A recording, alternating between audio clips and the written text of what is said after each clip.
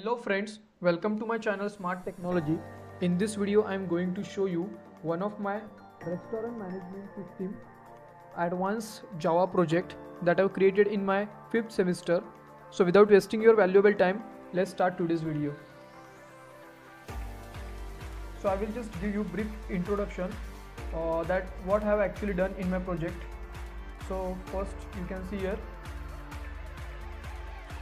I will display with output so you can easily understand it. So these are some important packages that I have imported first here. Okay, then you can see here our most important class is restaurant here.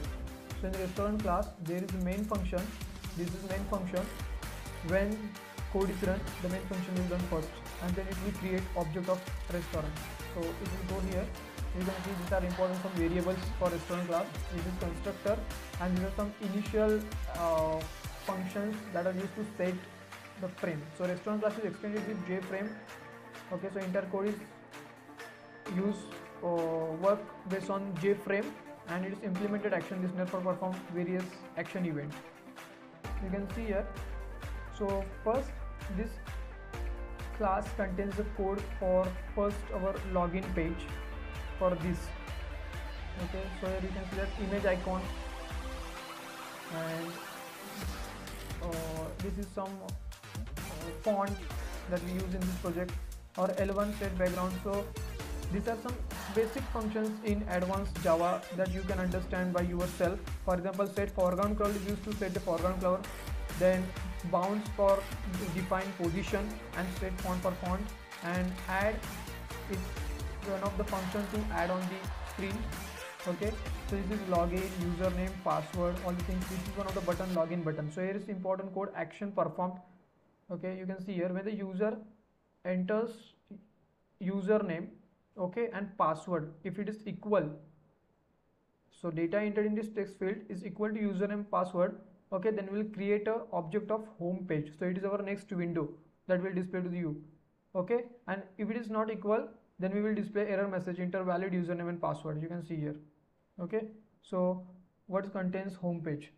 You can see here home page is also extended by JFrame and implements action listener. So in home page, you can see here in home page.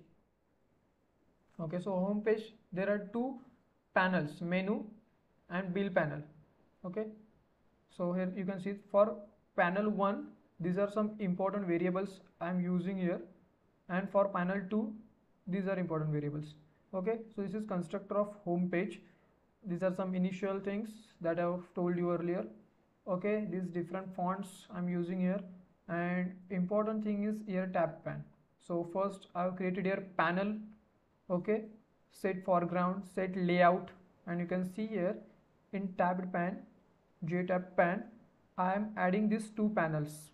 Okay, so this design is based on that, menu 1 and menu 2.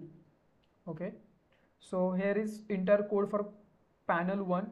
So here you can see that menu. So this complete GUI, okay, different controls are defined here. Okay, L1 labels and buttons, all the things you can understand by yourself. Okay, and after that you can see here drinks panel. I have not created it. You can add or customize your code by adding this drink panel, and you can add different cold drinks. Okay, different items. So there are important thing is a cancel and order button. You can see here cancel and order button. So here first cancel button. Okay, so action listener is this is important, and order button. So we are adding this. You can see here p1.add b1. b1 is our cancel button and b2 is our order button. Okay, this is code for panel 2. Panel 2 contains one bill button, then it is one of panel, and thank you message, it is one label. Okay, so these things, and there is action perform method. So we have to just capture here what the user clicks. So get source will return one object. So if this object is O is equal to bill, that means the view bill button is clicked by the user. Okay, then we will first check whether order is placed or not. Okay, flag is initially set to 0. You can see here, that means order is not placed, order has not been placed. Okay, so if the order is placed, that means flag is equal to 1. Okay, then we will just create this panel. We will create this panel. Okay, and getting all the things that are entered by the user or items selected by user. Okay, and calculate different operations here. Okay, and just displaying whatever the bill to the user.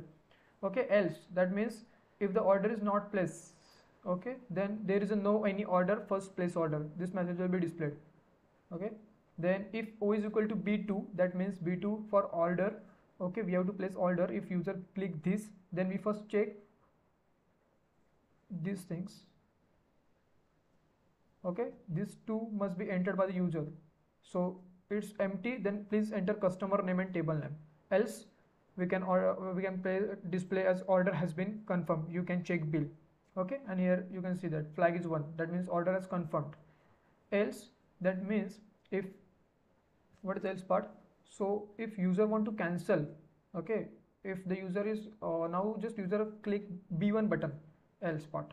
So here user have to cancel the order, so flag is equal to 0 and we will display message as cancelled successful. So this was our advanced Java project. I will send entire code in description. You can download and use from there. So thanks for watching the video.